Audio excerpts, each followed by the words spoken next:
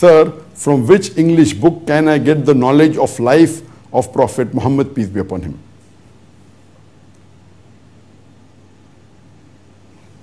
As far as the best English book available for the seerah of Prophet Muhammad, peace be upon him, is the Rahiq al-Maktoum.